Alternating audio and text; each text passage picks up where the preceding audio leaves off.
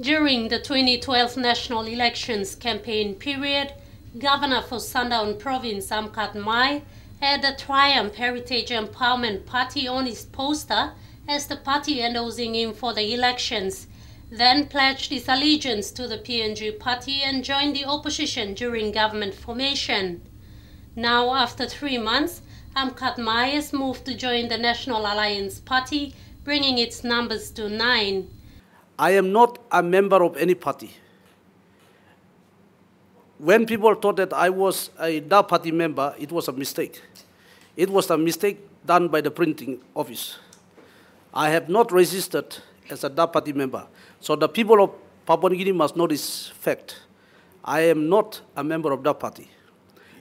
Number 2, I am not also a member of PNG party. Grand Chief Sir Michael Sumares says National Alliance Party believes in stability and is committed to the O'Neill government, and their showing of numbers does not mean anything. Mr. O'Neill has become a new leader, parliamentary leader, and we are very proud of the fact that our leader has been invited. The National Alliance is now supporting PNC, People's National Congress, in the government.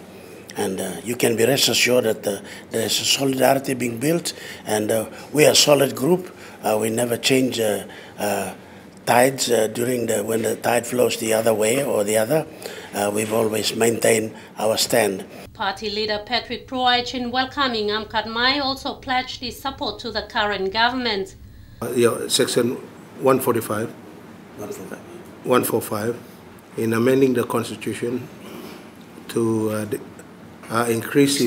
extend the term of the grace period from 18 months to 30 months. We are in support of that, and we will lend our votes to PNC when it is introduced.